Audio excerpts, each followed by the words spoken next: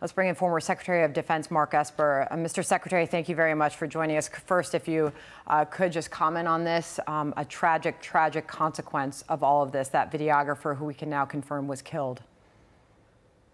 Yeah, first of all, some serious and sobering reporting from your folks over there, really writing those first pages of history, as your reporter said, and tragic that the Reuters crew was killed and injured. But it shows you the bravery on all sides here in terms of the military, Israeli military, and Western reporters trying to cover this conflict, this terrorism being inflicted by the Israeli people, by Hamas, and hopefully not by Hezbollah as well. But that's one of the things we're watching out for. Mr. Secretary, if I could, and I know Brett's going to jump in here as well, if I could take you to the screen here, if you could shed some more light on the evacuations that are happening right now, with almost 1 million people told by the IDF to evacuate the northern Gaza Strip down to the south. You're talking about more than 1 million people. Civilians are being told to get out. The IDF is not confirming that this ground invasion is happening, although this is certainly sending a strong signal that this could be coming in the coming hours or days, Mr. Secretary.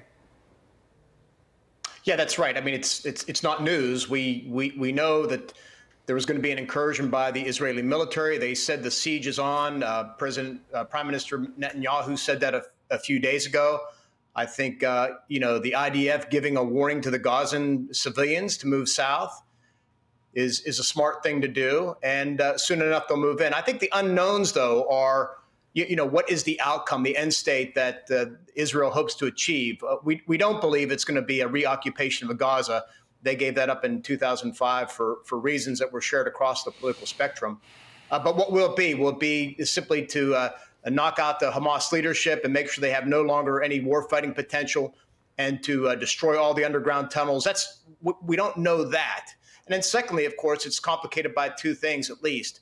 One is the status of the hostages being held in Gaza, anywhere from 130 to 150. And will Hamas be true to its pledge to start executing hostages, as horrible as that may be? And then the second unknown, as your reporters mentioned, is will Hezbollah open up a front to the north? I would think that Israel does not want a second front in the north while it takes on Gaza. I think that's why the United States moved the carrier strike group up there, as a reason to deter them, Iran, Syria, and others. We know that other capitals are sending similar messages. So we don't know whether this is a strategic decision right now by the Hezbollah to stand back, or whether it's an operational move, some patience. Maybe they want to see the IDF get fully ensconced into Gaza before they unleash whatever they have planned. So this is going to play out over the coming days and weeks, and it's just the beginning. Mr. Secretary, it's Brett Baer. Thanks for joining us. I want to ask you about the reluctance of the administration to talk about Iran's direct involvement. Let's put aside the funding and the back and forth about what Iran's doing with the money, and whether Biden administration, easing up sanctions, which it's clear can be proven for Iran to sell oil, is giving them a lot of money to use. But the New York Times today says this: Hassan Nasrallah, the leader of Hezbollah, held an hours-long online meeting in March with an elite group of strategists from the all of the Iran-backed militias,